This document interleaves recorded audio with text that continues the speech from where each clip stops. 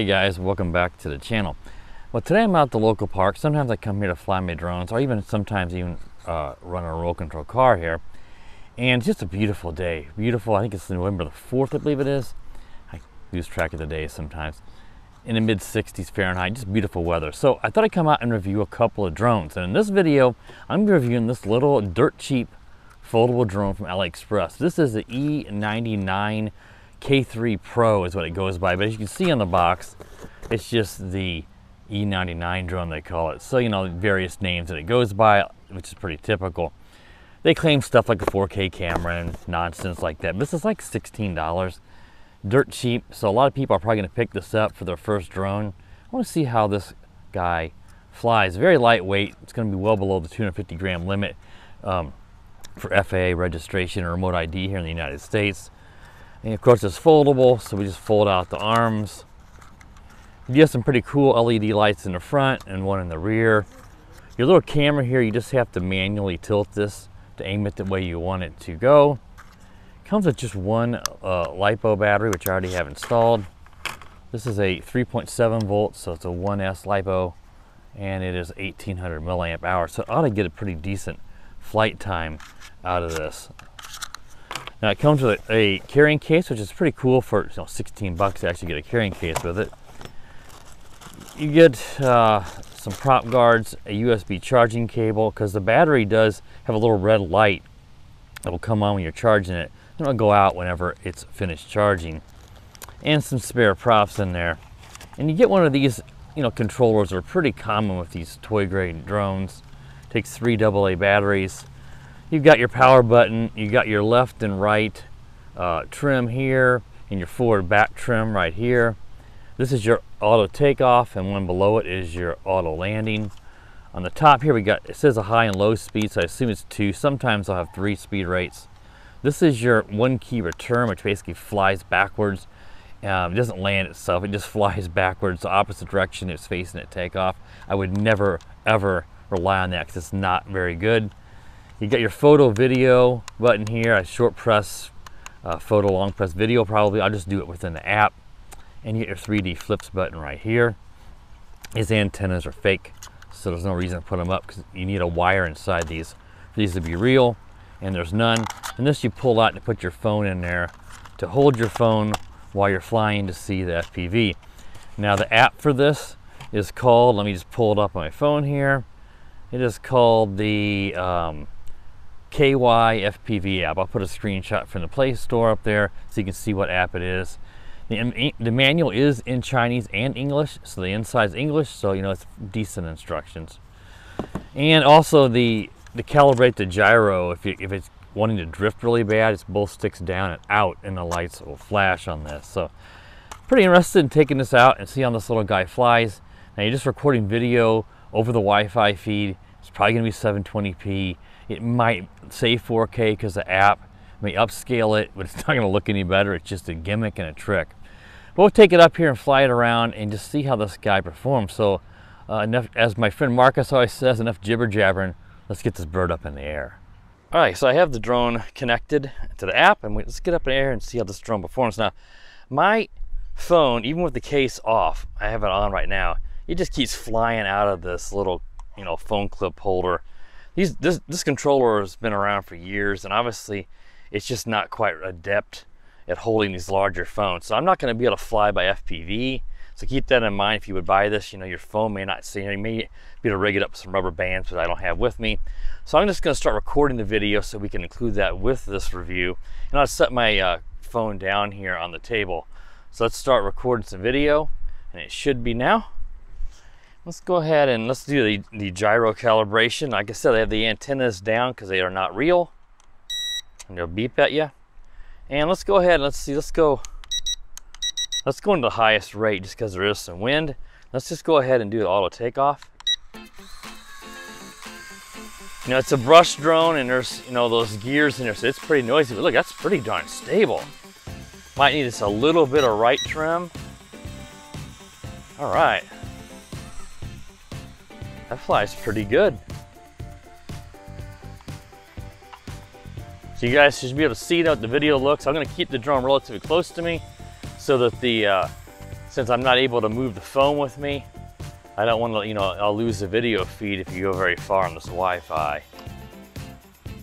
Real calm right now. There was some decent breeze a while ago, but it's very calm. Let's try some of those 360 flips while we have, you know, wind. And just like you'd expect, these little toy drones like this always are good, what we call 3D flippers. Yeah. For 16 bucks, you can't go wrong. This thing works perfect. This would be a great little drone to buy. Someone just wanting a little backyard flyer that doesn't want to spend a lot of money, a Christmas present. You can see those front white LEDs there. Bring it down. But I don't know if the one in the rear is not so easy to see, but I know it was on. Let's see if I can get closer. Can we see it? Yeah, it's kind of, you know, it's that little bluish light in there. So yeah, otherwise you just fly it around here and see how it does. One thing on the bottom there is that little Wi-Fi antenna. Just a wire. See if I can get close enough we can see it. But that's something that I would, you know, I don't really have it extended too well, but you want to pull that straight down. That's going to help increase your range a little bit.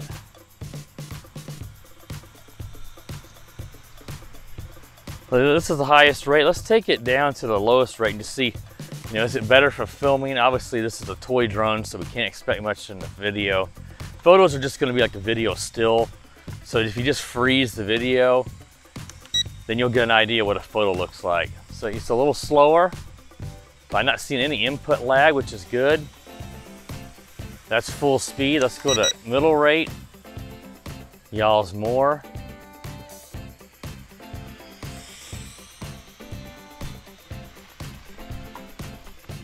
And the highest rate. See, you can see it just tilt down a little bit more with a little more pitch. Let's try a few more flips.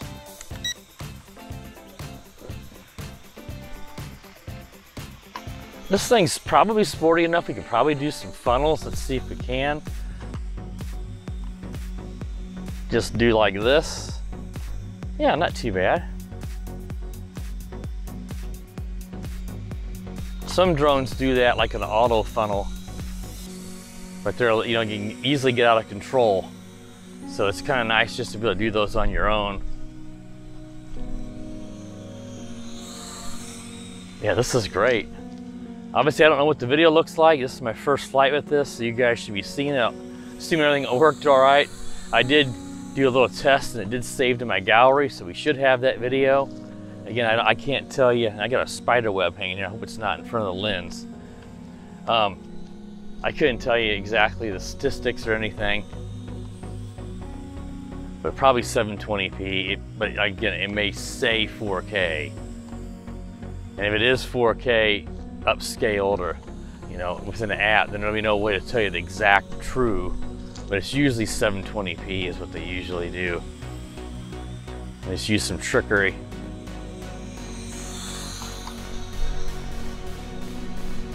I don't expect this drone, I should say I expect this drone, not don't, to have a pretty good flight time with the 1800 milliamp battery for a drone that's going to be really lightweight. I didn't weigh it, but it's very light.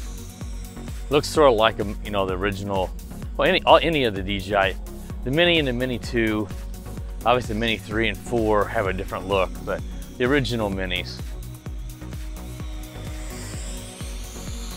Yeah, the wind let up at the perfect time. Let's see if we can bring it over here and just do an auto landing and see how well that works.